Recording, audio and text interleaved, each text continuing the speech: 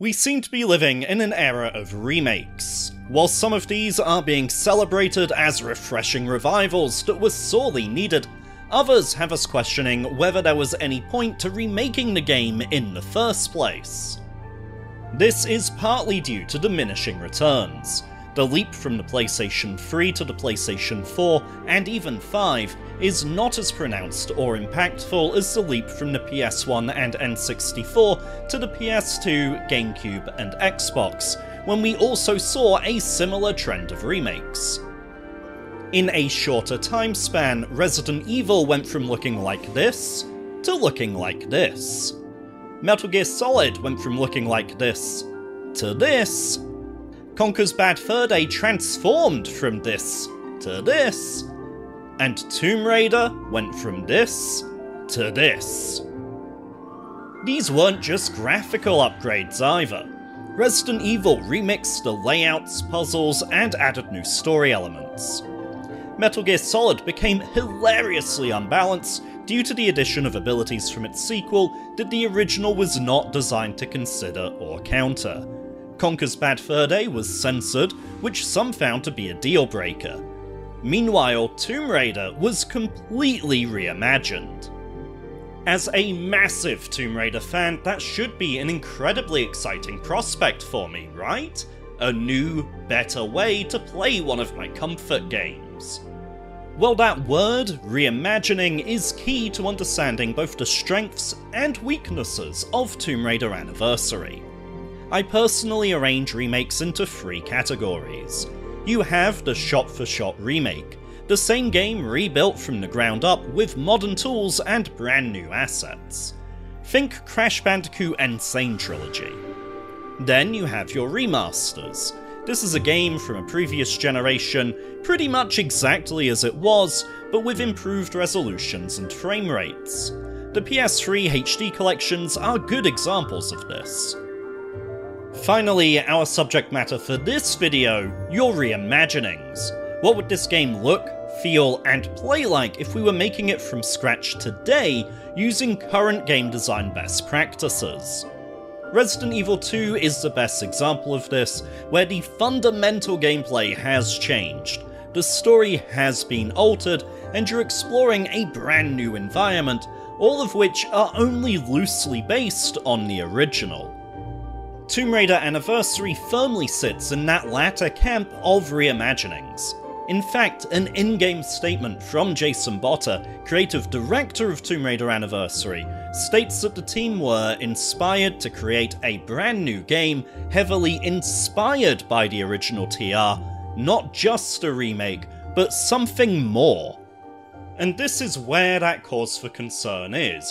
Will a brand new game based on the original give me the same feeling and satisfaction that the first outing did? On the surface, the intent certainly seems to be there. Toby Gard, often credited as Lara's creator, had been brought back into the fold for the first time since the original Tomb Raider to work on the game prior to this, Tomb Raider Legend. He then continued to play a role in both Anniversary and Underworld. Looking at the interviews that came with the PS2 limited edition of Anniversary, the team as a whole seems genuinely passionate, excited, and well-meaning. Did the team achieve their vision? Is this a brand new retelling of Lara's first adventure that successfully modernizes and elevates the game for a brand new audience? Does it serve as an effective replacement for the original game? Or, in their efforts to create something new, did the team forget what made the original so special in the first place? Finally, if Anniversary is worth your time, which version should you play? It released on pretty much everything at the time. Settle in and make yourself comfortable as we answer those questions today.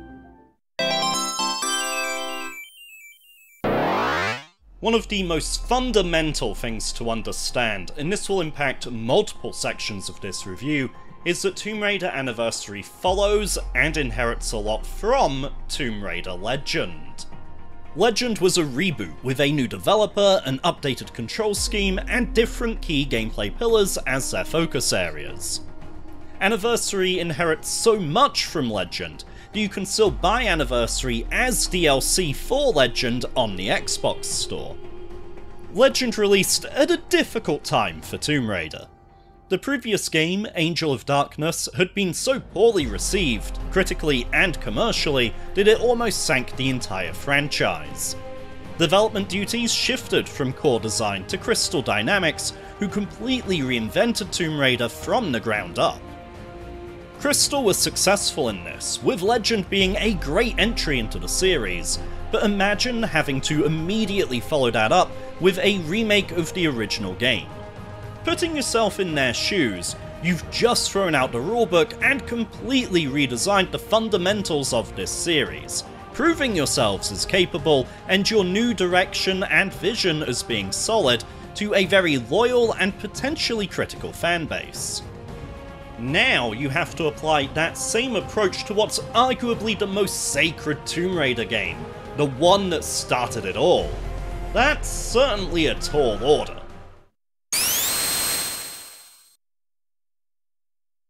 Lara's movement has been completely revised.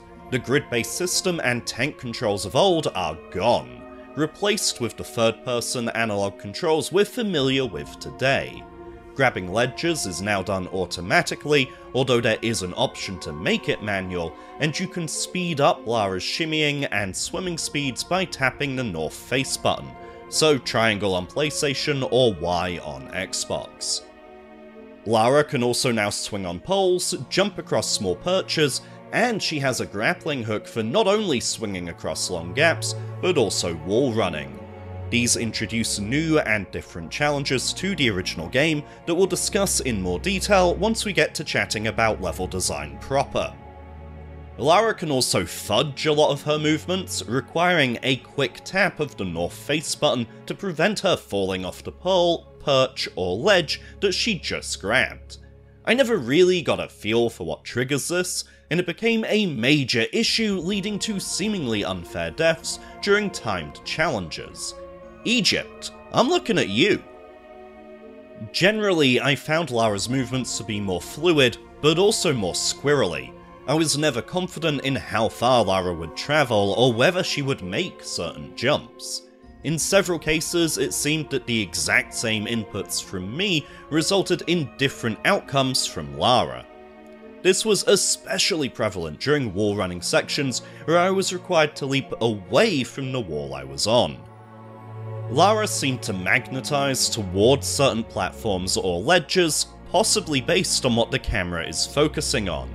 This can cause you to feel like you're actively fighting against the controls, especially when going for secrets that are off the beaten path. The general unreliability of Lara's movements will quickly become a source of frustration for you. These issues become particularly apparent in the game's time trial mode, and when going for achievements such as complete the central shaft of Lost Island without dying. You don't feel like you're in control. Your success or failure is not entirely up to you. I'll agree that the tank controls of the original were dated. They felt clunky at first and took some getting used to. I won't argue against that.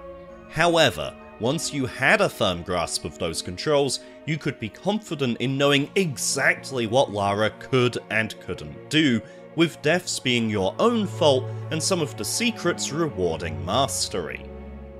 These new controls conform to the expectations of modern players. Your average gamer can realistically pick this game up and start playing it, most likely without needing a tutorial.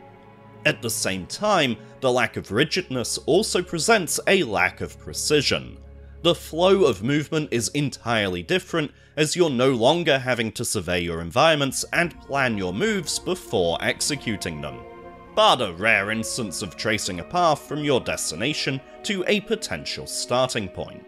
These new movement options would give a greater sense of confidence while navigating these environments, if the controls could be trusted.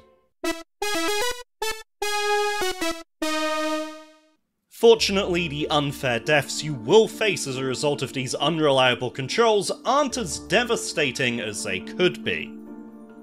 In the console versions of the original Tomb Raider, you could only save your progress at single-use, predetermined save points. If you died, you went back to your most recent save, sometimes losing significant progress. Tomb Raider Anniversary gives you frequent automated checkpoints, so when you die, you're only ever losing about a minute's progress. You can retry segments as many times as you like without consequence, so deaths quickly become a minor inconvenience. That takes away from the original sense of danger and peril. Where I would be careful before, fearing being sent back a fair ways, now I'm more willing to experiment and act recklessly. This modernization alters your behaviour as a player, fundamentally changing the experience, in my opinion for the worse, ridding the game of its tension and lowering player engagement.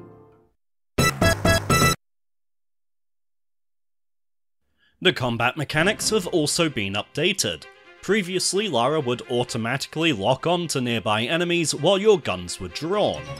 Now you have a manual lock-on that allows you to swap targets by flicking the right stick.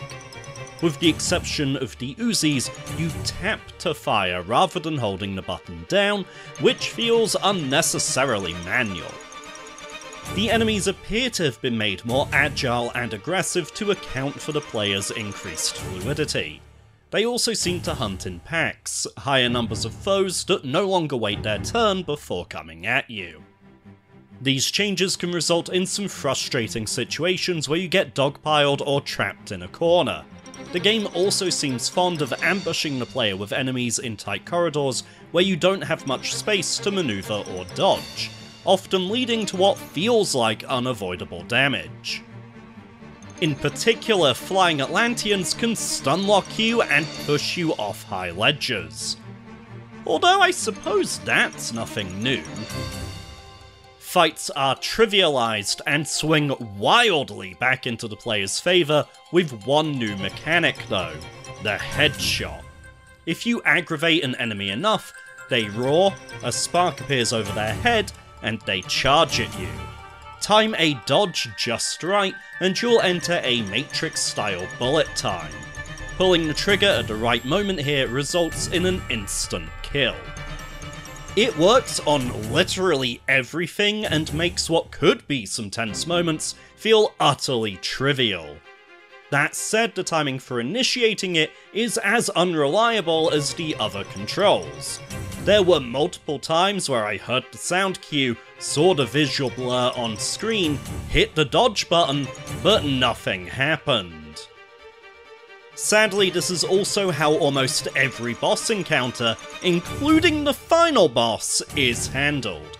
Shoot them to build up their rage meter, dodge, critical shot for damage, repeat. One of the few moments of variety or interesting mechanics comes in the form of these dual centaurs, where you have to steal their shields and then use those shields to reflect the boss's Medusa-like blasts back at them, turning them into stone. Considering this is Tomb Raider, you would think they would use those light puzzle mechanics in more bosses.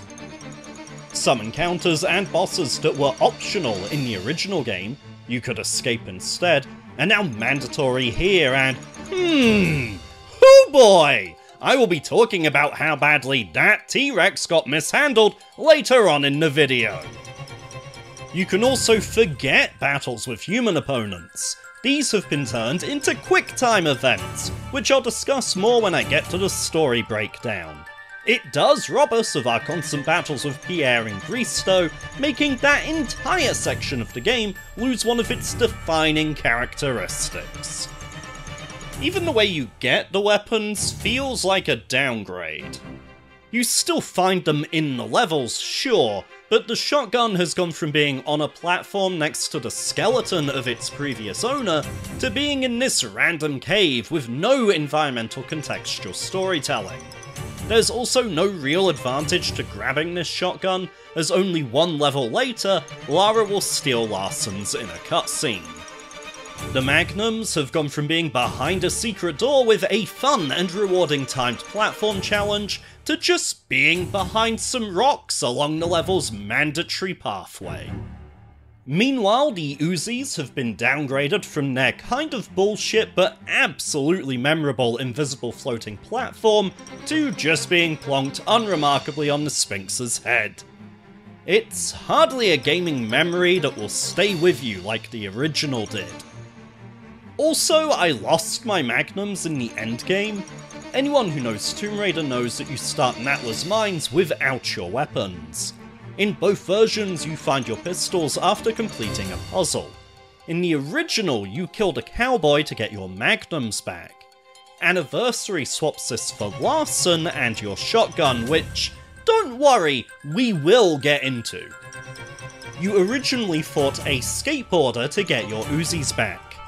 This is now Jerome, a gang member.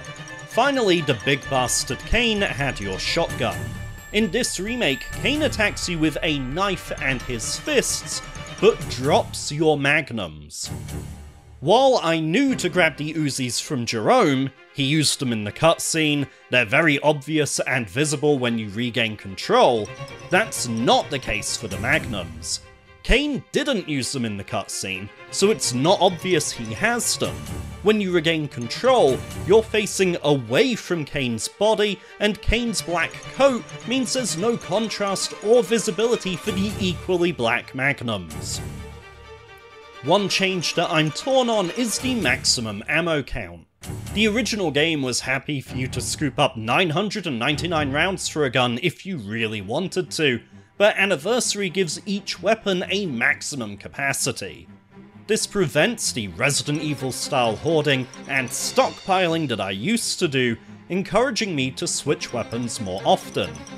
Again, it takes the game away from its borderline survival horror roots, where collecting and saving resources was vital, into a use it or lose it action-focused power fantasy. It just doesn't hit the same way. It prompts a different player response.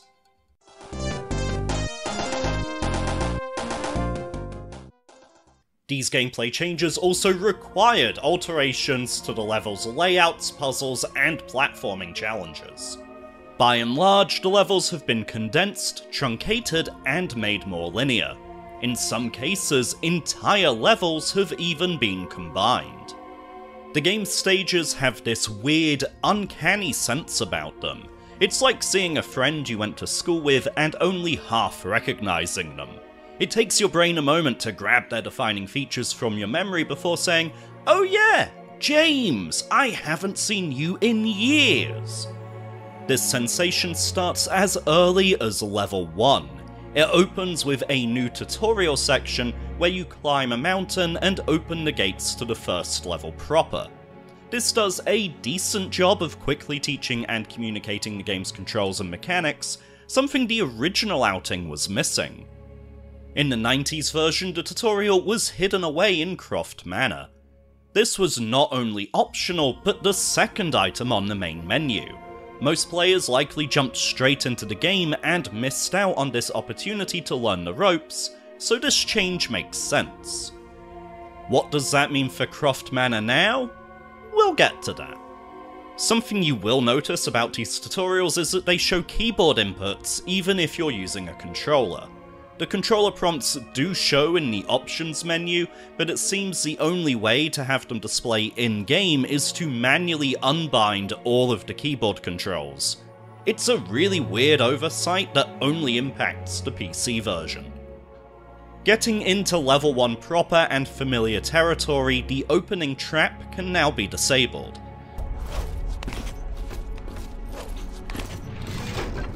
The first secret has been expanded, requiring many more jumps.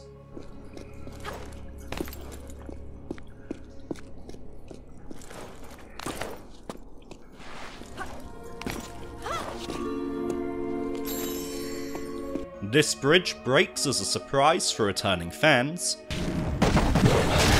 This room with the wolves, a secret, and a timed lever door has been removed. Most importantly, you no longer see the exit early on. You lose that sense of having to take the long way around. There's no grander connective tissue, you just happen to stumble into the final area without any build-up. On the plus side, the bear pit finally got upgraded to secret status. I always thought it was strange that the original didn't treat it as such. On a slight tangent, the original game's secrets were normal item pickups. Going for them helped you get extra health and ammo. In this game, the secrets are artifacts that you can't use in gameplay. Instead, they unlock art galleries, alternate costumes, and developer commentaries. If you don't care for this stuff, then the secrets become much more skippable and optional. Going out of your way for them doesn't provide the same gameplay benefits that they once did. The second level, the city of Vilcabamba, really showcases how the level design philosophy has shifted. The original featured a large, open area with various dead ends and distractions to get lost in. The reimagined Anniversary puts all of this into a single camera shot and makes sure that each and every square inch of the village is utilised and explored. Even the central pool, which was originally optional and led to 2 secrets, is now mandatory for progression along the critical path. In the 1996 outing, there was a key midway through the level that was needed for the final door. You could easily miss this key, forcing you to backtrack, impressing the importance of exploration upon the player. The 2007 version still has the cubby where the key would have been, but both the key and the final room guarded by a bear were cut and no longer appear. The game is built to be more efficient than its source material, to eliminate so-called waste. The developers didn't want to spend time creating anything that the player might not see. The removal of this level's key also shows a commitment to streamlining the experience, to removing speed bumps and giving players a lighter, breezier playthrough. Some might see this as a good thing. Me, not so much. Generally speaking, the game goes from a foreboding but rewarding sense of exploring a dangerous, unknown lost civilization to a guided tour or a curated and coordinated theme park ride. This becomes very apparent when we visit the Lost Valley, the first of a handful of completely redesigned levels. The original was a stage of 2 halves. A dinosaur-infested jungle to the right held a series of machine cogs. A platforming heavy trail to the left led to the machine those cogs fixed. Once you were done, the water got redirected, revealing the path forwards behind a waterfall. You now start the stage facing the waterfall, giving your ultimate objective much more prominence. You're immediately given your first cog for free, and while a dilapidated machine that resembles the originals does exist, you now use these cogs on a mechanism immediately to the side of the waterfall to climb higher and higher. Your mission statement is uncompromisingly straightforward and borderline spoon-fed to you. The original's jungle was a series of interconnected and interweaving caves. While one of the cogs was perhaps a little too well hidden, it felt like a natural area. This reimagining loses that. It's not only a more linear and guided experience, it also feels like a set. Where you could trace where the water went in 96, 07 has waterfalls that don't go anywhere. It's a stage, superficial. It doesn't hold up under any kind of scrutiny and fails to feel like a real location you have discovered. It is, again, a theme park ride, an illusion.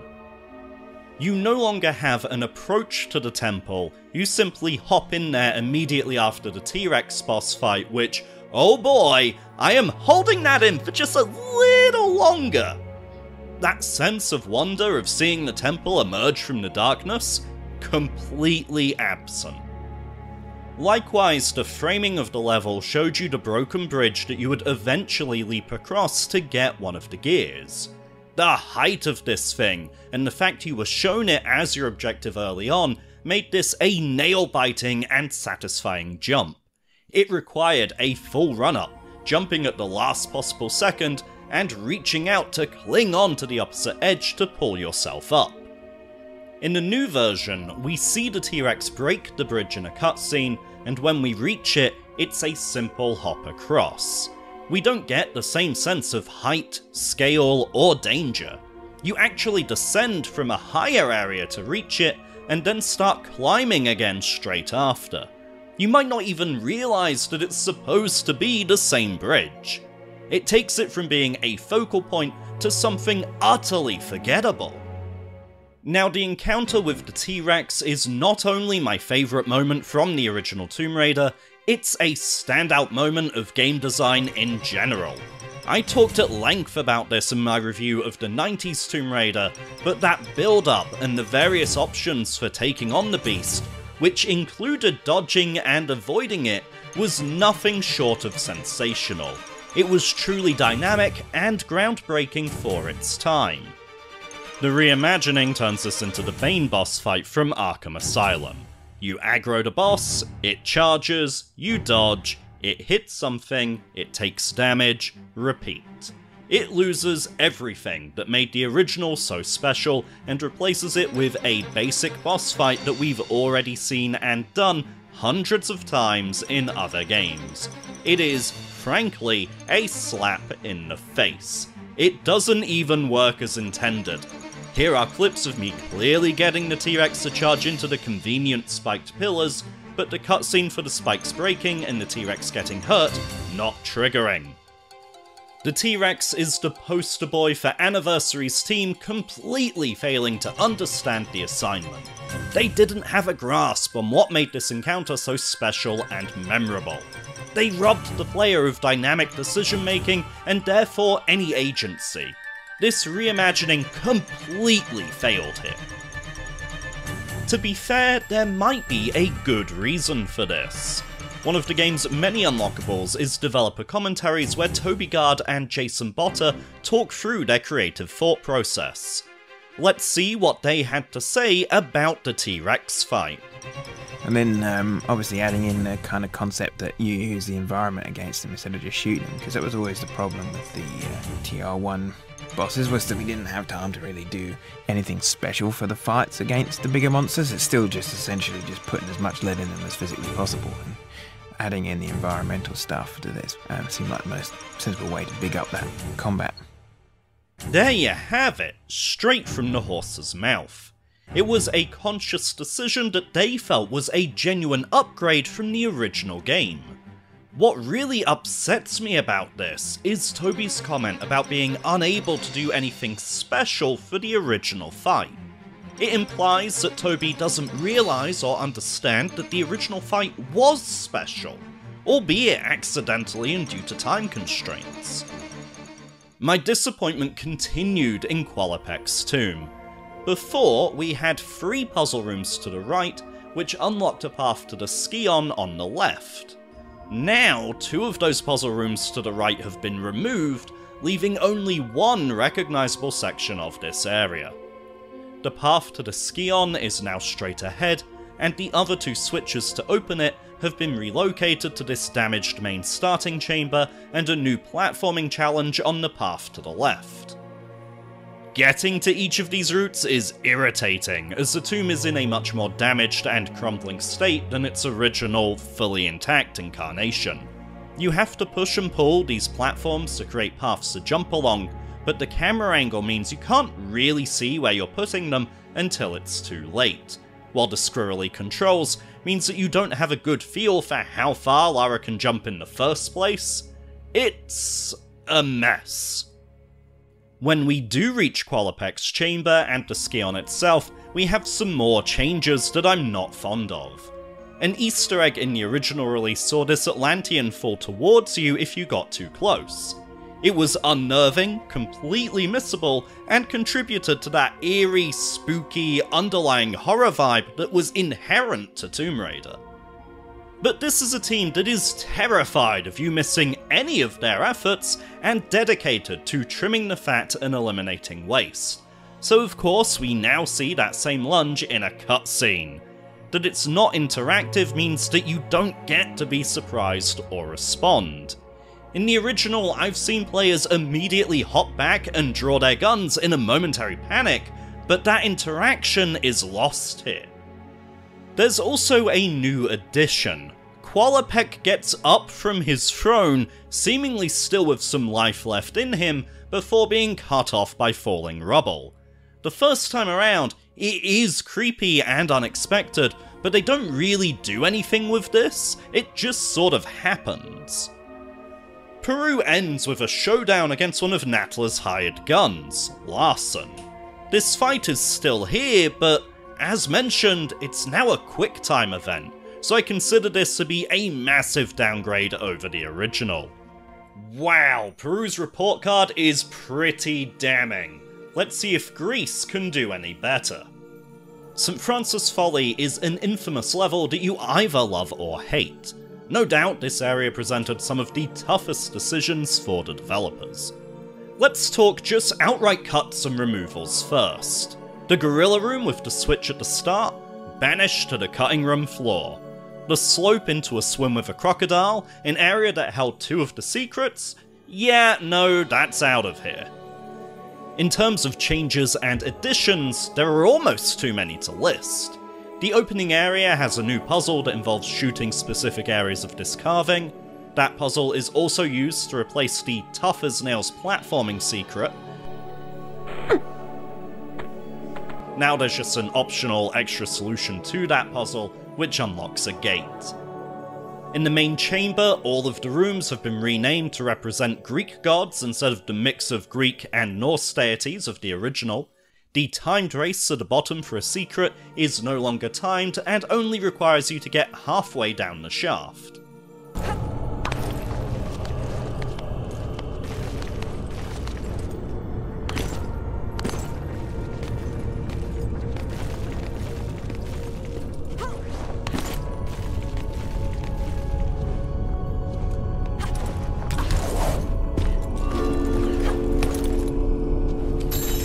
The Poseidon Challenge has been greatly expanded, featuring rising and lowering water levels, which somewhat tutorializes the upcoming system. Overall, I think St. Francis Folly was handled well. It's recognizable, and the changes made generally help to improve the flow and soften what was previously a bit of a difficulty spike and dropping off point for many players. While St. Francis Folly is faithful enough to at least be recognizable, the same can't be said for the Colosseum. The entire level has been reimagined. Where the original saw you enter from the stands of a rectangular arena, completing 2 areas underground and 4 challenge rooms in each upper corner to escape, Anniversary has you enter a circular arena from the Gladiator's Pit before following a much more linear path to the exit. On the one hand, the sense of scale is different. In the original, entering from the stands, literally being above the enemies below, gave you a sense of power and superiority. Entering into the pit and immediately having to fight in the remake instead makes you feel smaller, more fragile, and as though you're there as someone else's entertainment. It's perhaps the only time this reimagining not only captures the emotions of the original game, but enhances them. Lara seems insignificant in the very apparent grander scheme.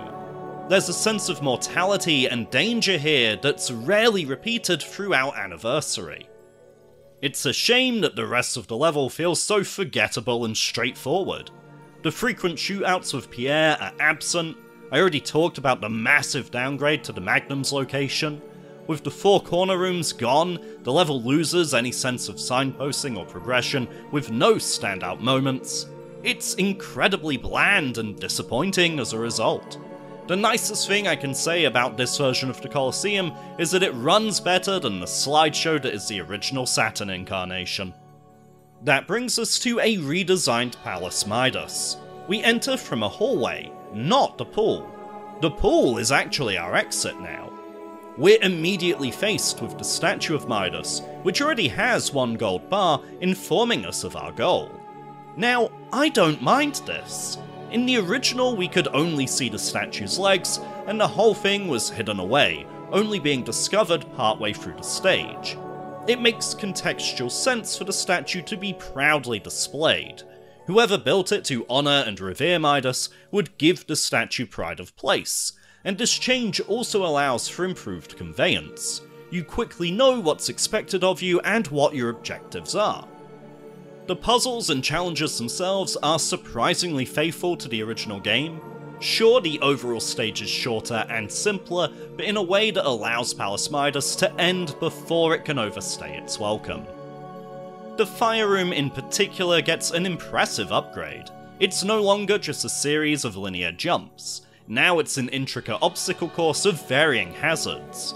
It also houses quite possibly the hardest relic to obtain in the game, requiring an optional route to a timed switch, forcing you to speedrun and damage boost through what's already a tricky section.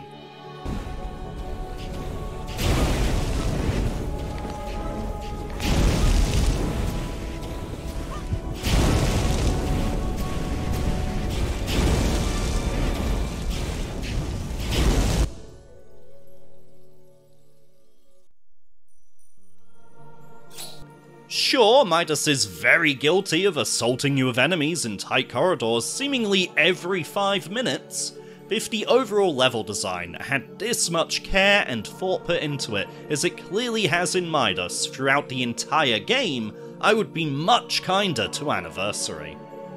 Sadly, we immediately go from one extreme to the other as we enter the Cistern. Sorry, I mean the Tomb of Tihocan. The final 2 levels of Greece have been merged.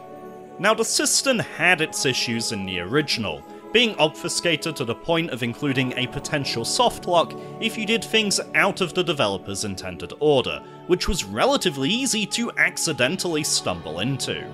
I even accused it of dragging on too long and not knowing when to end. There were certainly opportunities for improvement. I believe the Anniversary team went to the extreme though. They cut everything other than the main chamber.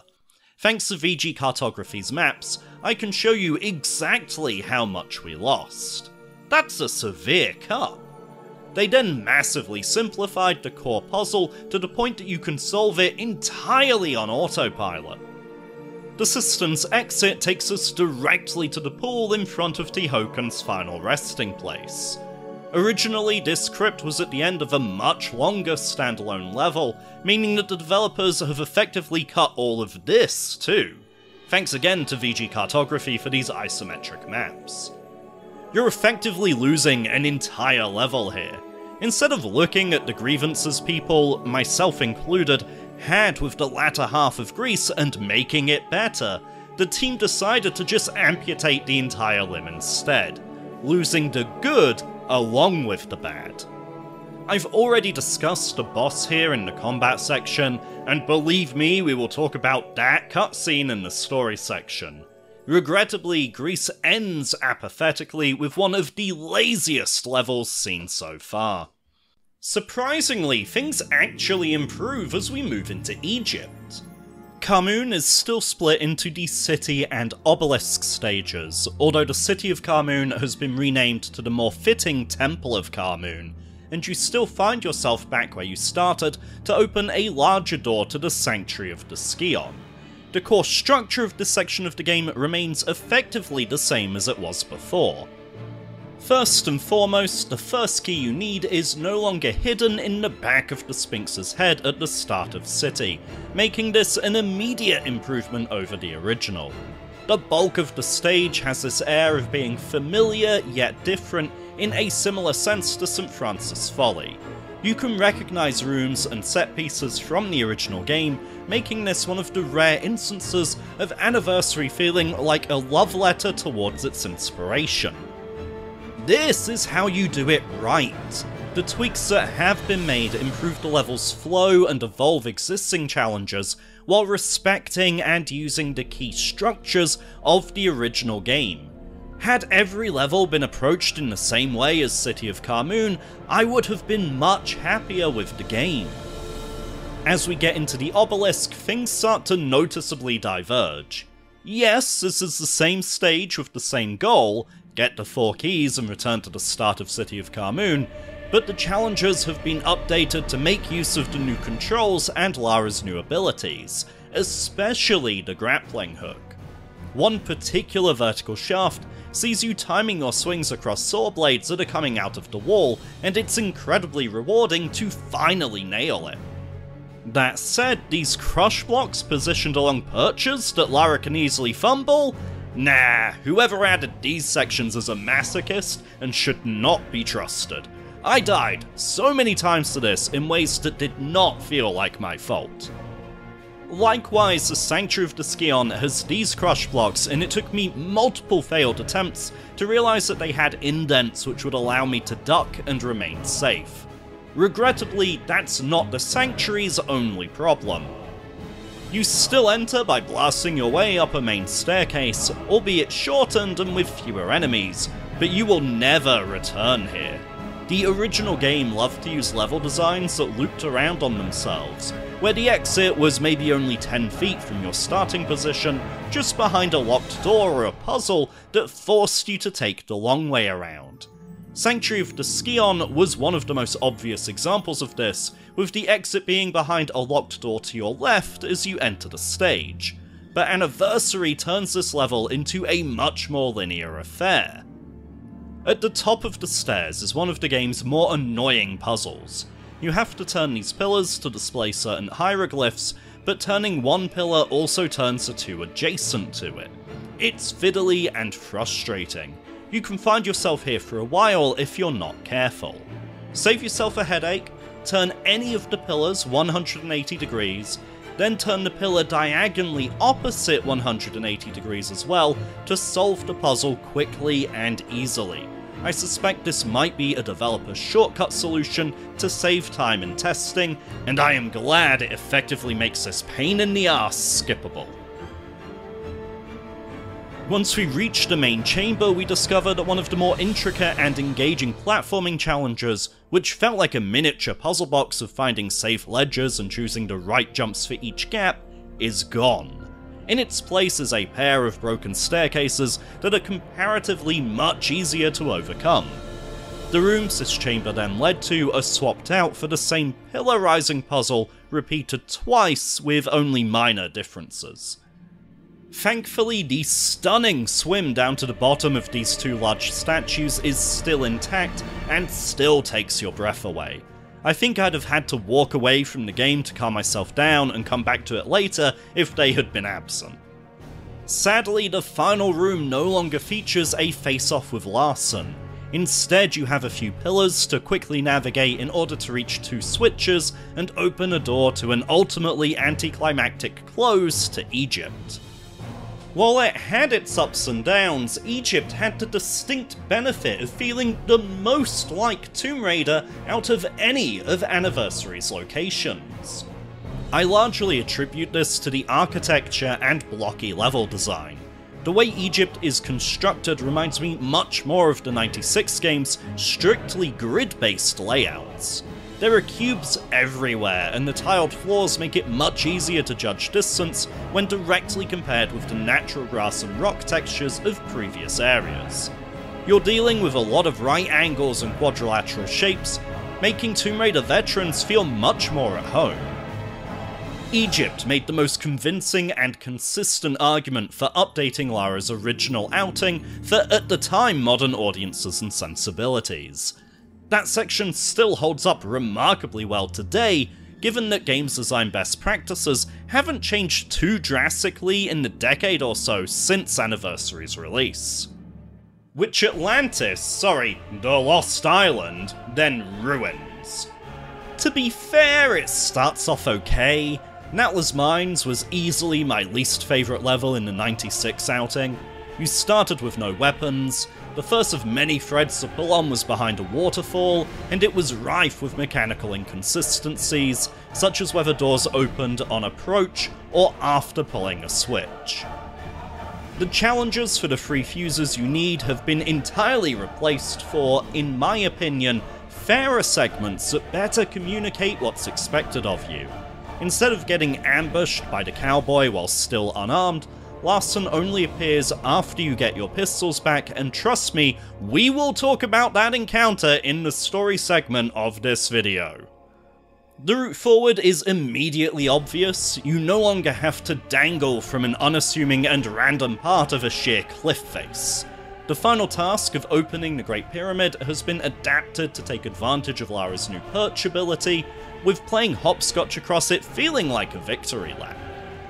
Granted, the difficulty length and complexity of this stage have all been reduced. You miss out on some puzzles, and all 3 fights with Natla's goons are replaced with less interactive QTEs. You could argue that Natla's Mines has been dumbed down, but as someone who hates the original version, I personally like this rebalanced take on the level. Of course, Anniversary then immediately reverts to form with its version of Atlantis. First of all, it's been renamed to the Great Pyramid, which was originally the name of the final level. Yeah, this doesn't get to be Atlantis. In fact, a cutscene goes out of its way to tell us that this pyramid is just one remnant of the greater Atlantean Empire. Now look, I can see why people may have raised an eyebrow at the original name. Atlantis is a sunken city. This place is a pyramid hidden inside a volcano. The two are nothing alike. Even so, taking Lara and Natla's final salvo from the heart of Atlantis to just some random fortress the Atlanteans had really robs the finale of gravitas and wow factor. The original had me thinking, this is Atlantis? This is nothing like I had expected, and that's awesome. This new version has me going, oh wow, one of Natla's old facilities. While the game explicitly tells me that there are more of these structures out there somewhere in Tomb Raider's world. I'll talk about this more in the story section, as that is something the franchise never followed up on or took advantage of to my knowledge, so it's just a lame demotion that has never sat well with me. The stage itself focuses around a central shaft that you have to ascend. Back in the day, this meant weaving in and out of the central column through twisting and winding tunnels that threw combat, puzzle, and platforming challenges at you. Each time you survived a grueling ordeal, you'd come back to the center of this stage, look down, and feel a sense of pride over how much higher up you were now. The reimagining just has you climb the shaft with a series of timed switches leading to grappling hooks and jumps around the walls of the chamber. It is in no way, shape or form as epic, memorable, or rewarding as the original. It feels like over half of the level is missing here, and that's because it is. The Great Pyramid drives straight past the definition of stripped down and directly into lazy territory. This is what a lack of effort and care feels like. Even if this is your first experience of Tomb Raider, you will feel disappointed. Again, we do have developer commentary for this decision, so let's at least hear them out. Maybe I'm unfairly jumping to conclusions. So, the center of the pyramid was sort of this giant shaft that went up the middle. In the original game, Lara just sort of jumped from one sort of periphery room to the other off of this main area. And so we really wanted to get Lara back into this big, vast space with the constant fear of falling into the lava in the bottom. And so we sort of cut all of the side rooms off and ended up actually taking some of them and reordering the areas and putting them later in the level. But we really just wanted to let Lara sort of really traverse this big old giant shaft of nothing that leads up to the Skion room at the top. Big old shaft of nothing. I couldn't have said it better myself. This is another downgrade that was a purposeful decision from a team that didn't understand the assignment. The trend of asking, wait, is that it? Continues in the final conflict, the new name for what was originally the Great Pyramid. Where do I even start with this one? The final level of Tomb Raider is a firm favourite of mine. It's brutally unfair, but it also had that element of, just one more try, I'll get it this time. There have been times where I fired up Tomb Raider 96 just to play through that final level again. It's that good. In my review of the original game, I described it as a grueling final exam, a game of chess against level designers where each of us was trying to outdo the other in a way that felt personal and engaging. Getting to the end was an absolute triumph, an earned and satisfying victory over seemingly impossible odds. The new version of the level was over before I knew it. We have the same aggroed and headshot boss fight that the game has already used 100 times. We have some climbing and platforming that could be done while you're asleep at the wheel and lasts maybe 5 minutes. Stuff that lacks the inventiveness, tension, or tenacity of the original. It would be too kind to even call it a pale, toothless imitation. Honestly, my greatest enemy was the game's controls here. And when you emerge, maybe 5 minutes later, your final boss fight against Natala is reduced to another aggro and headshot snooze fest, where you finish her off in a goddamn QuickTime event. You don't even get to kill her yourself. Oh, and that final platforming challenge to escape after the fight? Yeah, forget that, straight to credits. You won, but man, it really doesn't feel like it. What happened here? Wes running headfirst across crumbling platforms towards a boulder, past a scythe, down 2 slopes away from more boulders, leaping past another scythe over a lava pit, and then sprinting through a room that's flooding with molten magma. Did the team run out of time? Was this finale made at 4 PM on a Friday afternoon by a guy who just wanted to get to the pub? This level single-handedly scrubbed away any goodwill the game had built for itself through St. Francis Folly, Palace Midas, both of the Carmoon stages, and even Natla's Mines. What a letdown! Before we move on, there's one final level we need to talk about. You'll remember I said that the opening mountain climb now acts as a tutorial instead of Croft Manor. You might be wondering where that leaves Croft Manor and what it's used for. Would you believe me if I said a puzzle box reminiscent of the original Resident Evil that's way better than it has any right to be? Sure, you won't be facing any zombies, but Lara's home presents a series of locks and keys in the form of skill checks, item combinations, and actual locks and keys. You have a couple of different starting points. I absolutely recommend prioritizing getting the pistols and grappling hook first, as some of the other sections are impossible without them. But yeah, this was a surprisingly fun hour of asking, what maniac designs a house like this? I don't want to spoil too many puzzle solutions here, so I'm being selective with my footage, and I'm not going to spend too long talking about it. All I'll say is that an optional level that most people will probably skip has no right being this fun. See? I can say nice things about Anniversary. Now you might assume that 10 years of technological progress must mean that Anniversary at least looks better than the original game, right? In terms of graphical fidelity, sheer polygon counts and texture resolutions, yes, absolutely. This version of the game is much easier on the eyes. In terms of aesthetic, art direction, and overall vibe, no, not even close. The Uncanny Valley is the theory that the closer graphics get to realism, the more likely we are to notice flaws, scrutinize them, or be made to feel uneasy by them. That has great applications for the horror genre. Weirdly, Tomb Raider 96 is an outlier in that it benefits from the inverse of the Uncanny Valley. Let me explain.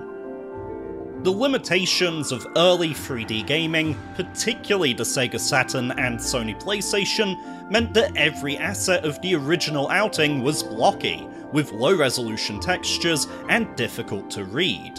The PlayStation 2 was a massive leap forwards, an obvious and significant improvement, the likes of which we just don't see between console generations anymore. Even in the lowest fidelity PlayStation Portable release of Anniversary, significantly higher polygon counts and increased texture resolutions means that we can instantly recognize exactly what everything is supposed to be. It's, counterintuitively, that same familiarity that detracts from the sense of exploring lost civilizations and alien cultures.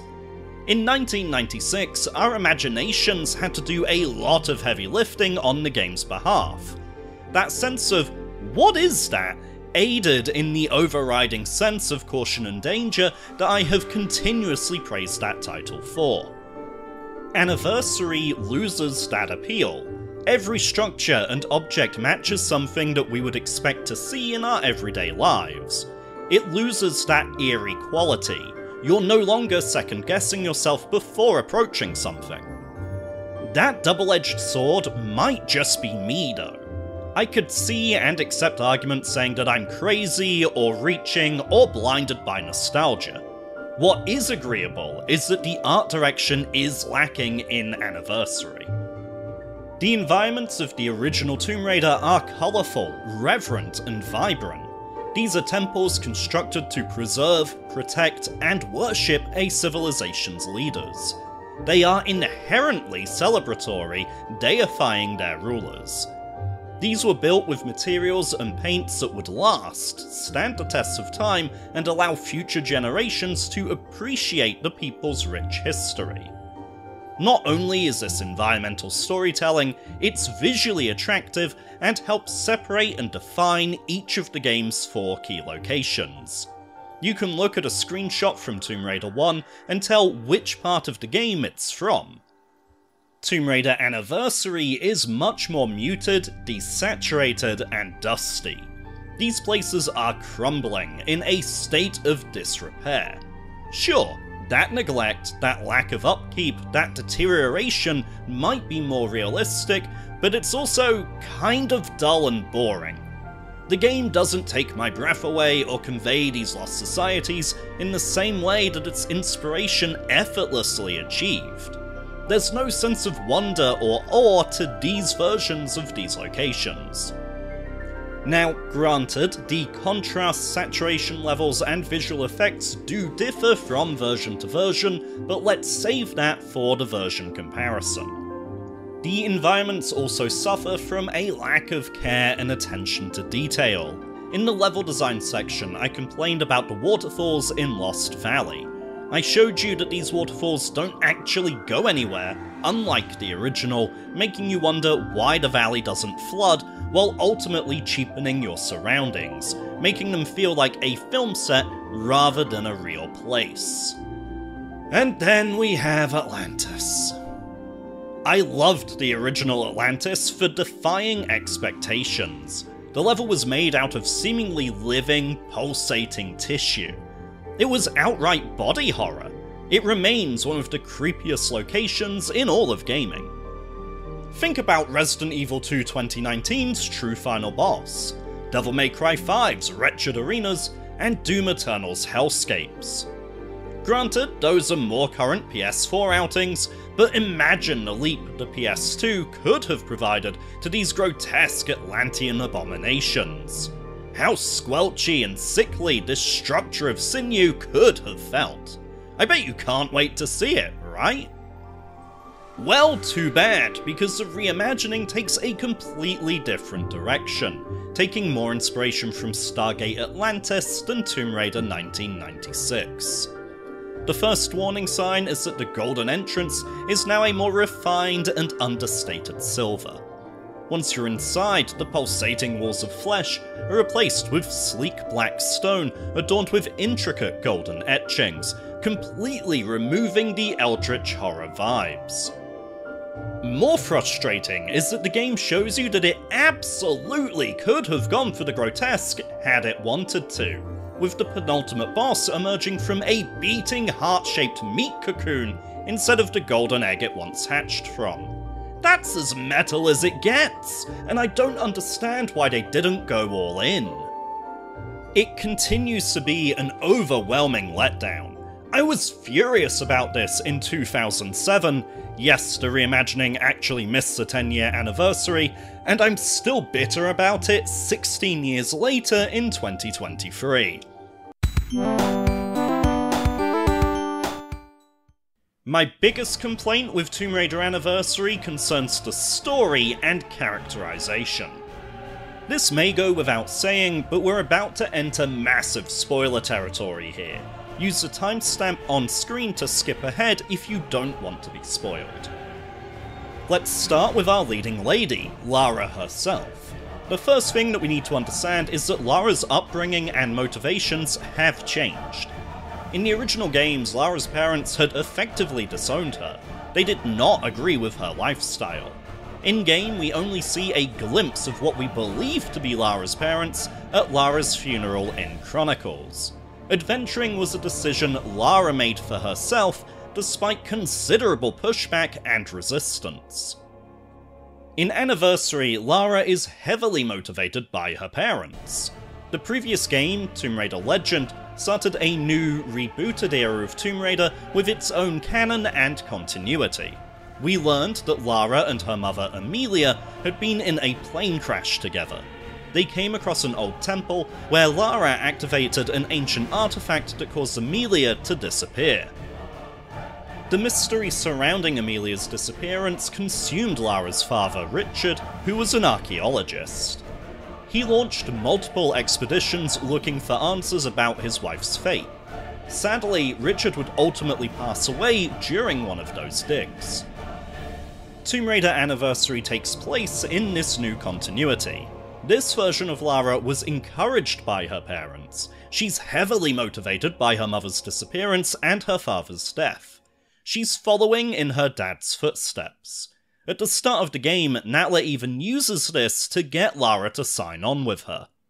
Which is precisely why I've come to you, Miss Croft. This is a game you've played before, with your father. You both spent years searching for the Scion of Atlantis. All you needed was the location of Qualopec's tomb. You found Vilcabamba. How quickly can you get to Peru? In fact, Lara's relationship with Natla is also drastically changed. Originally, Natla hired Lara because she was famous for being the best there is at what she does. Natla viewed Lara as nothing more than a tool. There was nothing personal about it. This time, Anniversary is part of a trilogy, that being Legend, Anniversary, and Underworld. We would discover that Natla had worked with Richard before, and that she murdered him. This time around, Natla didn't choose Lara by flicking through a phone book. It was personal, it was malicious, and it was in the full knowledge of what a Croft is capable of. It even leads to Natla offering Lara a seat beside her towards the end of the game, ruling over a new era together. What is it you desire, Natla? It takes 3 to rule. Tihocan and Qualopec were too weak to destroy what stands in the way of the 7th Age. But you have the strength to claim this seat beside me. Immortality has its price.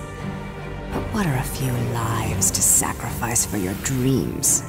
Initially, Natla's plan was very simple: to force the world to achieve the next stage of human evolution. Evolution's in a rut, natural selection at an all-time low. Shipping out fresh meat will incite territorial rages again. Will strengthen and advance us. Even create new breeds. Kind of evolution on steroids, then? A kick in the pants. There's no indication that Natla wanted to rule over anyone or anything. She wanted to cause chaos, sit back with some popcorn, and enjoy the show.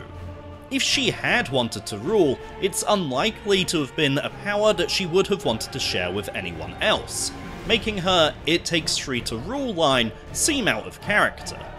If she truly believed that, why did she try to usurp Qualopec and Tihocan, seemingly making a play to take all of the power for herself?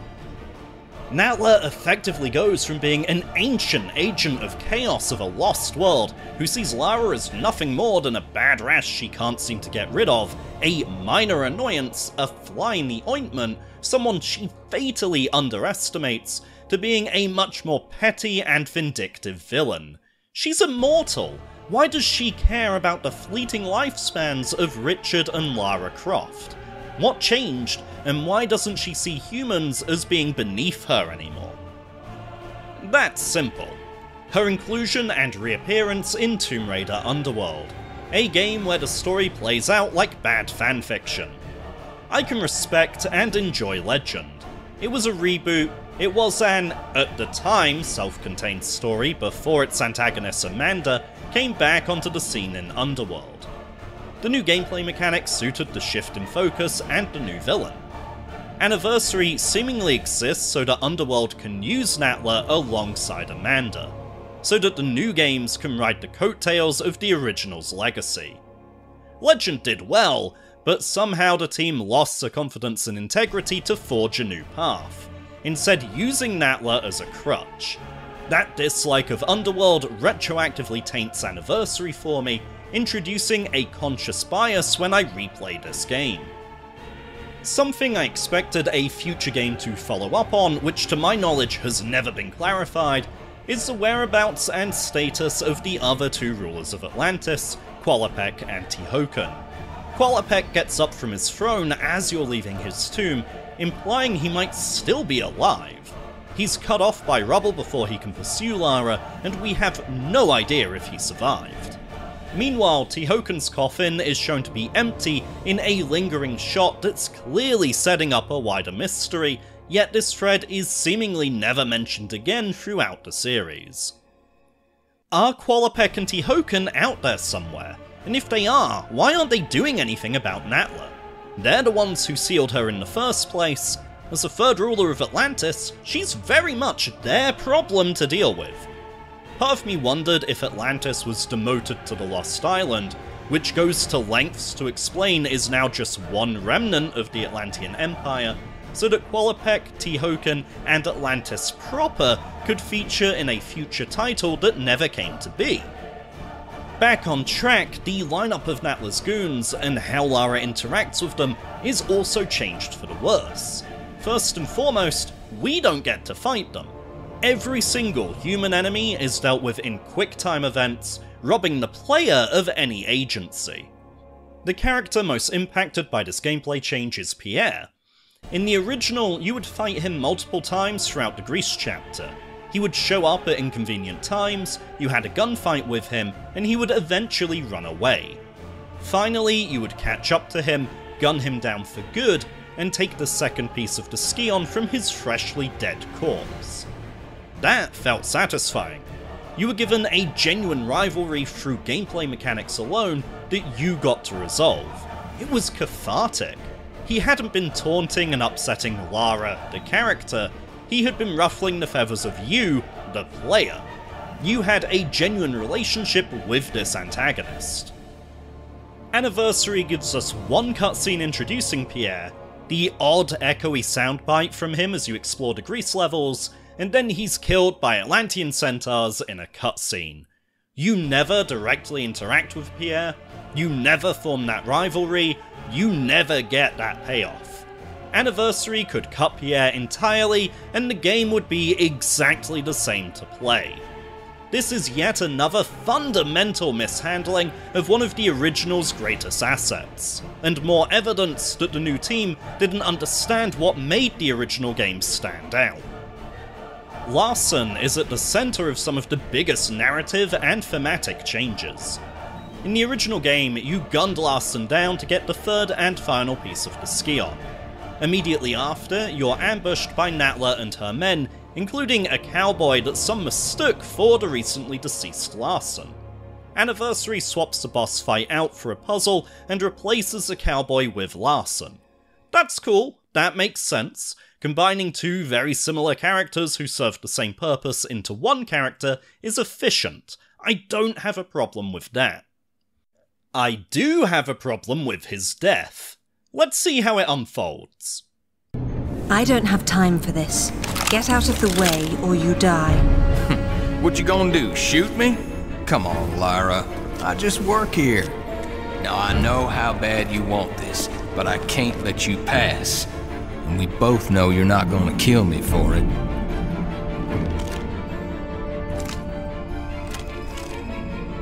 That's just not who you are. I'm not who you think I am. Lara then guns Larson down, in a QTE of course, and acts horrified at having killed another human being, a theme that continues to play out throughout the rest of this portion of the game, with Lara looking at her hands both immediately after Larson's death and during the game's ending. This is when you suddenly realise why you weren't allowed to fight Pierre in Greece, and when you clock that Natla's other minions kill each other. Lara's hands are relatively clean in that instance. Larson and Natla are the only people Lara directly kills, and even then, Natla is an immortal Atlantean who returns in the next game, so just Larson then? This seems strange to me. The original game's Lara didn't have this moral quandary, this conscience to contend with. If you got in her way, you had a bullet with your name on it. Simple as that. And it's not like it fits her new reboot timeline characterization either. The previous game, Legend, saw Lara gunning down waves of human enemies as if she had a quarterly quota to fulfill, causing me to presume that Legend takes place after Anniversary, despite the release order. It's as if a writer wanted to add depth to Lara's character without understanding who that character was in the first place. The unlockable character bios give us some interesting context to Natla's remaining grunts, despite this not being explored or capitalized on in-game. Skateboard Kid and Jacket Guy now have names: Jerome the Kid Johnson and Cold Kin Kane. Prior to the events of the game, Cold killed all of Kid's gang on Natla's behalf. Kid was left alive and hired by Natla, but with reluctance and resentment on Kid's part. With this additional information, Cold stabbing Kid, and Kid subsequently shooting Cold, makes a lot more sense. The scene was admittedly a little random beforehand, with Cold seemingly just wanting the glory, and Kid responding with, "If I'm going down, I'm taking you with me." I liked that they at least tried to give these characters some backstories and motivations of their own. Overall though, this is a worse retelling of the plot that tries to fix events and characters that were never broken. It feels like there were egos at play in the writer's room, and that putting their own stamp on the tale was more important than understanding or paying tribute to the original story. So, version comparisons. If you were to play Anniversary for yourself, which release should you go for?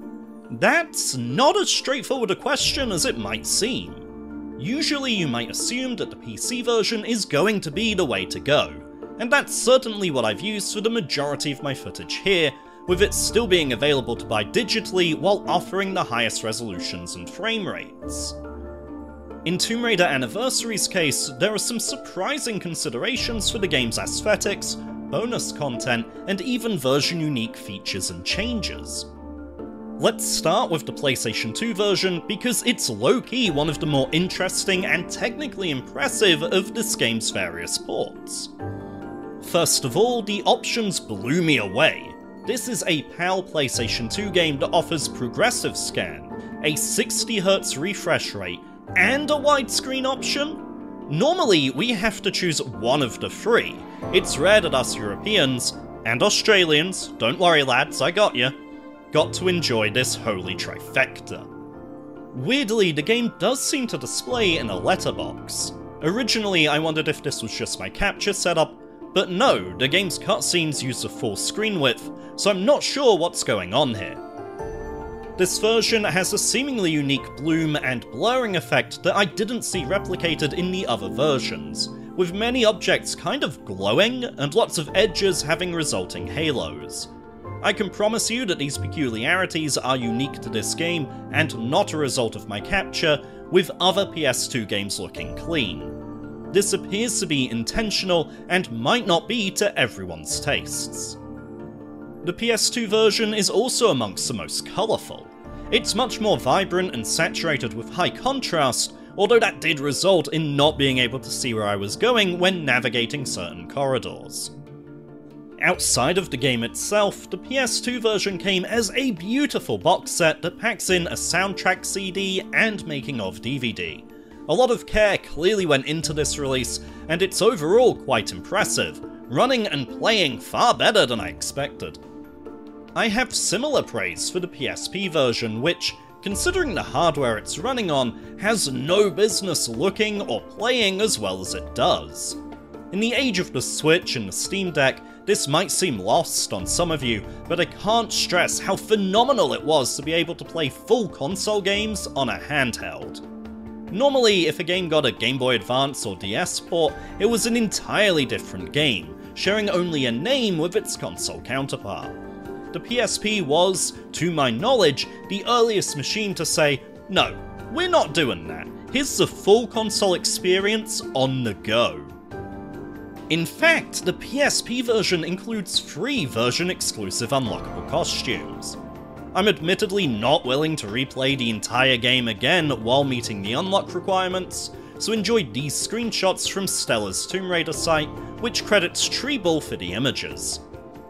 Not only that, but while all of the console versions of the game seem to target 30 frames per second, the PSP version appears to shoot for 60. It doesn't consistently achieve it, not even close, but that it even tries is incredible. Visually, it might not be too impressive blown up on a PC monitor or TV, but on the PSP's relatively small phone-sized screen, it looks great. The lower physical size leads to a much higher pixel density, which does a lot to mask the low native resolution. My only real complaint is the controls. Maybe the stick is on the way out on my PSP, but Lara slowed down every time I moved diagonally. I eventually started using the shoulder buttons to rotate the camera as I ran forwards for smoother turning and motion. Rounding out the standard definition versions, we have the Wii release, which I'm running on a Wii U here. To address the elephant in the room, yes, there are motion controls here and you can aim your guns with them. It was fiddly, to say the least. Thankfully, you also get a lock-on option, which I quickly defaulted to. The back of the case doesn't list any controller support, and I wasn't able to get a Wii Classic controller to work, so as far as I can tell, those motion controls are your only option. There are also extra activities which are unique to the Wii version. For example, you have to grab and turn gears to open these doors in the city of Vilcabamba. I hesitate to call them puzzles though. The only one which really annoyed me was this puzzle in the very first level. I'm still not entirely sure what I was supposed to be doing or how I solved it. You're not missing out by their exclusion from the other releases. In terms of presentation, the game seemed to be stuck in a weird aspect ratio, making things seem squashed. There's also a heavy use of dithering, especially for smoke, smog, and other effects. I'm not sure if it will be as prominent in this footage after YouTube's aggressive compression, but I haven't seen dithering this heavy since the PS1. If you don't have any other way of playing the game, then I guess the Wii version is fine. However, make no mistake, this port is at the very bottom of the pecking order. Moving up to the HD versions, the Xbox 360 version claims to be 1080p on the back of the box, but in practice feels like it uses a variable internal resolution which is then upscaled to 1080p, with the T-Rex boss arena, no, that poor dinosaur cannot catch a break, looking noticeably more pixelated and aliased than other areas. Now, I'm seeing this while playing on an Xbox Series X, so while the game is backwards compatible, it doesn't appear to enjoy any performance boosts. This version's presentation sees all of the colour drained from the image. This era of gaming is harped on for being, quote, grey and brown. Playing the different versions back to back like this really emphasises that those claims aren't the typical internet echo chamber hyperbole. There's actually some truth to this one. As mentioned previously, the game is available either standalone or as DLC for Tomb Raider Legend, proving how much of Legend's DNA is in Anniversary. I haven't bought and played the Legends DLC, I honestly don't see why anyone would, but research indicates it's the same experience as the standalone title. Ultimately, the Xbox 360 release is fine. As a port, it's largely unremarkable. It gets points for still being available to purchase on the Xbox storefront as of the writing of this video, making it one of only 2 releases you can still buy firsthand. The PC release is what we've been seeing throughout this video as the release I used for my main playthrough.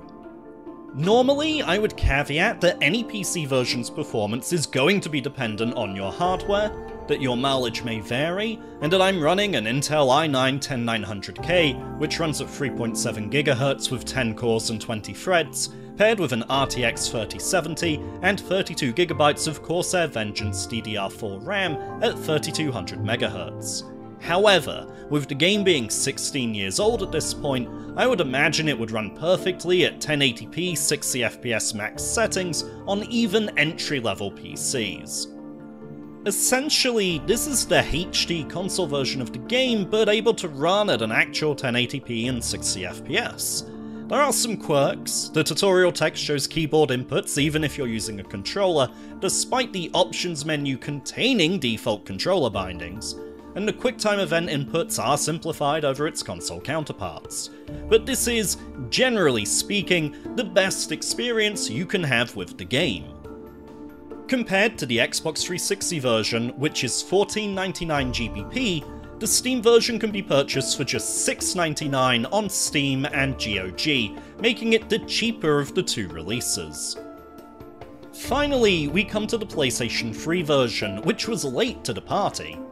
While Tomb Raider Legend and Tomb Raider Anniversary never had standalone PlayStation 3 outings, they only ever released on PS2, they were included in Classics HD Tomb Raider Trilogy, which also includes Tomb Raider Underworld.